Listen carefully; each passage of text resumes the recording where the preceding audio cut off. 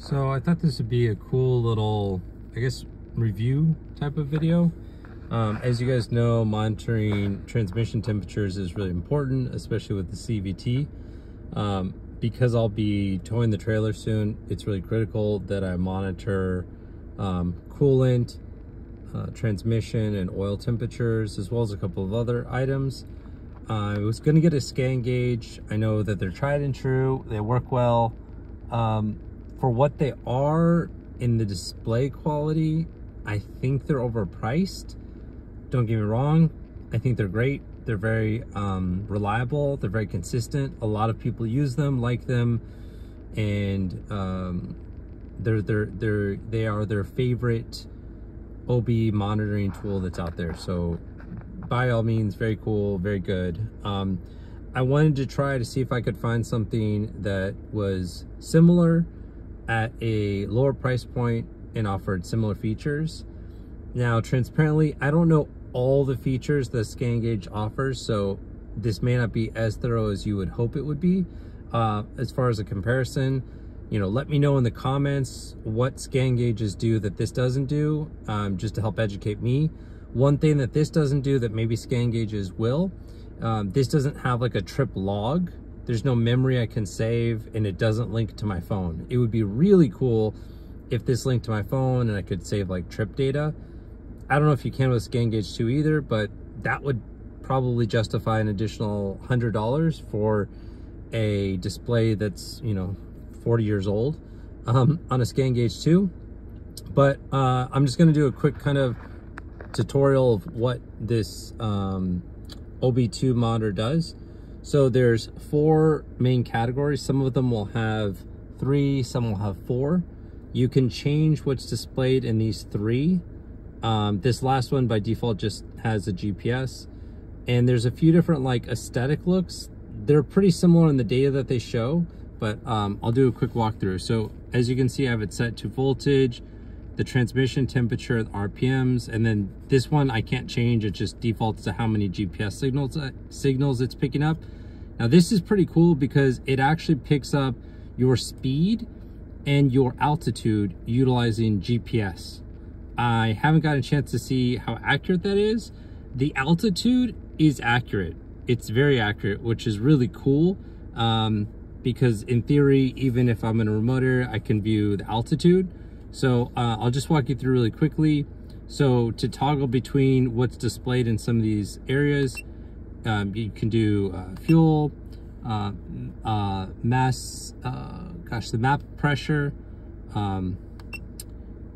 oil temperature, air fuel mixture.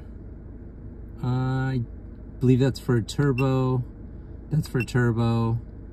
This is the fuel consumption. It's in kilometers. I gotta change it to miles. Again, transmission temperature. I think that's engine load index. Somebody correct me if ELD. The coolant temperature for coolant. And I don't know what TPS is, so somebody help me out with that. How long it's been running, how far we've driven, which is 0, voltage, the number of GPS signals it's picking up. This is the altitude, so that's pretty cool. That's very, very accurate actually for where I'm at, so I thought that was a pretty cool feature.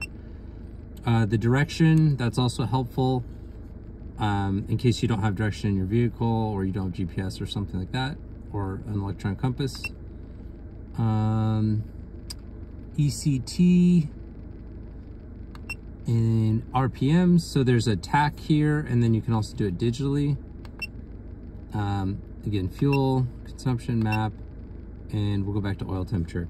All right, so I'll show you some of the other faces. So there's this view. This is if you have a turbo, which I don't, but it's got turbo. You have a TAC and a speed, as well as direction. This one I actually really like because it's got right here my RPMs, my speed, my direction, and my CVT temperature right there, really large. I really like this one. This is a very clean look, and it's pretty responsive as far as when I step on the pedal, and the the change in the RPMs within the dial on both my dashboard and on here. This again is if you have a turbo, which I don't have. This is a pretty cool just data analytics screen. You can change this and this to whatever you want to, but this will display multiple data points kind of in one just numerical position. This is a acceleration test, which I don't know if it actually works, but you can do 0 to 60 time. You can also do a brake test. Again, I don't know if it's accurate. This will show you a couple of different data feeds that are coming in from the ECU. So again, coolant temp, engine load, a couple of other things, the fuel line mixtures. And then here is, I think the face, I don't think I showed this one. So it's got the barometer for the coolant temp, again, tach, speed, CVT. I said it's oil temperature and voltage. The reason I'm voltage is because I have so many additional lights on the vehicle. I want to make sure I'm keeping an eye on that to make sure my battery's not going, and 2, my alternator is not going. So that's a good thing to monitor. And then again, it's got this direction. And this is just another face. I don't really like this one, but it doesn't matter. It's the same data, it's just a different look. And then I think this is the one we started with. That's pretty cool. The other thing that's cool is if you hold it and you go to the settings, you can actually run an OBII diagnostic. It will actually read code, and you can clear codes if there is one on your ECU. Within settings, you can change a lot of things. It's cool. There is a speed alarm. You can set an RPM alarm where this will turn red and it will beep. But it doesn't have a CVT alarm, which would be kind of cool. But you can set it to RPM, bat, and speed, so that this will actually light red, and I believe it'll make like an audible sound. You can change the time, the units as far as like miles, kilometers, Celsius and Fahrenheit. The time, you can adjust the brightness of the screen.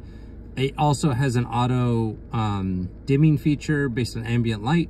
So you can make it brighter or make it darker, or you can have it automatically do that. And we'll just go back to the main screen. And yeah, I haven't really gotten a chance to go out and drive with it yet, but it comes with kind of some tools, I guess. It comes with a little screwdriver, which is the right size Phillips that goes on the bottom of the bracket. It's kind of hard to see because it's so dark. It also comes with a body like clip tool, or sorry, body, body tool. I don't know what you call these, sorry. Trim tool, there we go, trim tool.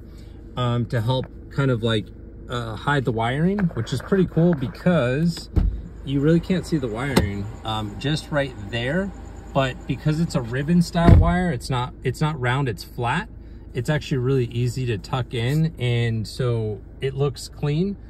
I do have the suction cup on it and the adhesive pad.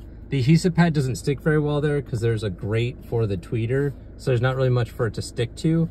So I have the suction cup as well.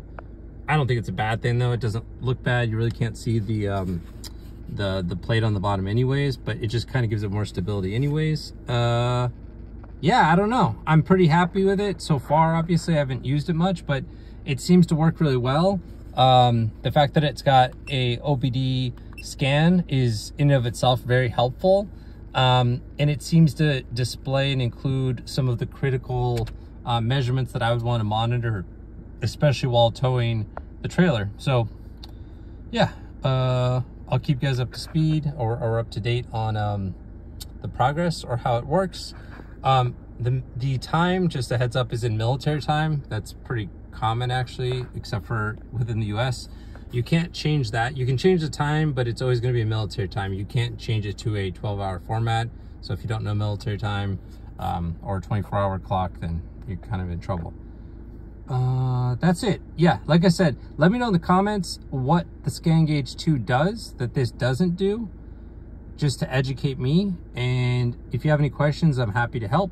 But I want to share this because $40 is definitely a lot better than $150, $160, depending on if you get on sale, maybe $130 for Scangauge. Now, the Scangauge is good because it's slim and basic and very generic. Like, you know, a lot of people put them here or on their dash, and They're very small and slim, which is actually a good thing. The reason I actually like this though is because it's so large and because it's backlit and it's color, like at night, I don't have a problem seeing that. Like, and it's not so bright because it automatically adjusts the backlighting, that it's not like it's distracting me or blinding me. It's probably a little bit dimmer than like the interior lighting of the Subaru already. So if you look, let me zoom out, it's not like it's distracting in any way. That's it. I don't know, it wasn't really formatted, but those are just kind of my initial thoughts. I like it out of the box. It seems to work pretty well.